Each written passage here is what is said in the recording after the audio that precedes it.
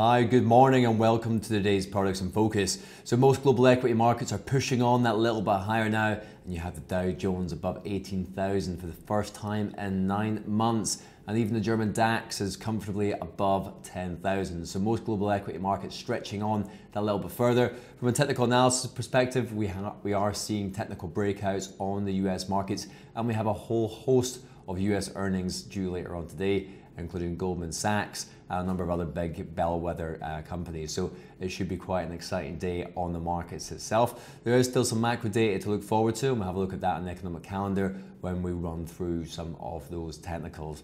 We have seen the yen kind of lose momentum as risk appetite has jumped back, and the dollar actually has lost a little bit of momentum as well, which is kind of interesting because as kind of risk on comes on, you would have thought that that might increase the likelihood of an increase in interest rates, especially when the US stock market is very close to actually breaking all-time highs. It's not that far away from the levels that we reached last summer before things went a little bit sideways for a period of time. So that kind of gives you a kind of a background as to the main core fundamentals.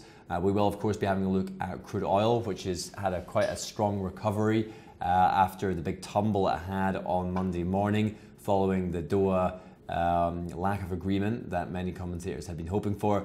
But now there's a big massive oil strike in Kuwait, which has taken out some of that little sting from the oversupply that is impacting the market. So that gives you an idea of what to expect. Now let's go ahead and look at things from a technical perspective. So as ever, this is the US30. This is the all-time highs we talked about in summer of 2015. And as you can see there, we do have a technical breakout. So far this morning, it managed to just close a little bit above potential resistance, and now it's pushing on that little bit higher, now at 18,017.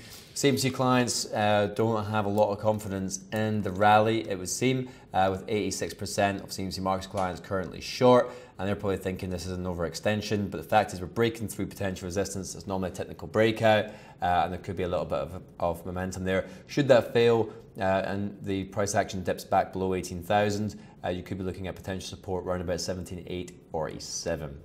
Moving on to the UK 100, very strong turnaround, could obviously gap lower on the open, and then it's gone and pushed up that little bit higher. Looks to be, it is trying to push a little bit higher this morning, but you can see the tips of these candles here around about 63.73 could be providing short-term potential resistance. But this is a very strong technical signal from a candlestick perspective, but 73% of CMC Markets clients are currently short. So again, a similar kind of a bearish view that this move might be slightly overextended. Any drift down might reach potential support at 63.23. Failing that, you could be looking at the tip of this candle or closer to the 21 period SMA.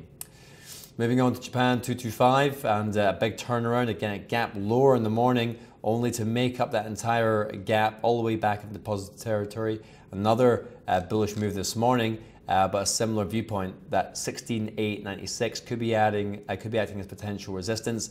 And you can see the last 3 days that has been in play. 74% of CMC Markets clients are currently long, so they might be anticipating that risk on momentum and the turnaround in the Japanese yen might push to Japan 225 slightly higher. Moving on to dollar yen. Dollar yen had a nice bounce off potential support at 107.67. We're in the middle of two ranges right now, with 110 being the next potential resistance. There's not really much happening on dollar yen until we get closer either to potential resistance or potential support. Then having a look at West Texas crude. Again, really strong bounce of potential support at 37.59. We closed the entire gap all the way up. It's followed through a little bit this morning. It's not like been that dramatic. I think Brent is above $42 at the moment, but WTI, we're getting a little bit closer to potential resistance at 40.79. 68% of CMC Markets clients are currently short, anticipating a move back to the downside. And then if we move on to gold, gold doesn't get that exciting until we get close to this neckline. We've talked about it a lot, potential head and shoulders formation. As time goes on, it becomes less and less like a head and shoulders formation, mind you, but we are bouncing in between this moving average area just now, and the other technicals are relatively neutral. So gold, not that exciting at the moment. Now finishing up with the euro dollar. So euro dollar just creeping up that little bit higher, and that's more dollar weakness, than it is inherent euro strength as well. And we are just above that 21 period SMA. Euro dollar doesn't get exciting until we get to one spot 14.89, which could be a little while for that to happen. And then finishing up with GBP USD. I think there's been a kind of a decent turnaround in the sterling. Great day yesterday, fantastic follow through today already, getting close to the tip of this candle here, which is one spot 43.46 is potential resistance.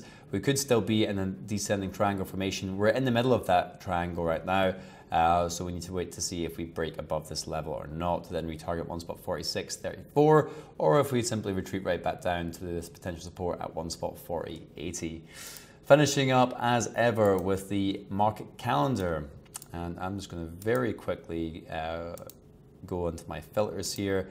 I only really want to see the most important updates. I think we've got everything we need there right there. Okay, done. Right, so we've got the ZEW business report. That's a big one for Germany. That's going to impact Euro dollar and the Germany 30. You got housing starts later on today as well. Trade balance data, employment data, existing home sales, and then those petroleum status updates. As ever, very important. And then Thursday, we've got UK retail sales, interest rate announcements, employment claims, and finishing up Thursday there with CCI. Well, guys, that's it from me at the moment. Very good luck with your trading, and join me again tomorrow to find out what happened next. Thank you very much, and goodbye.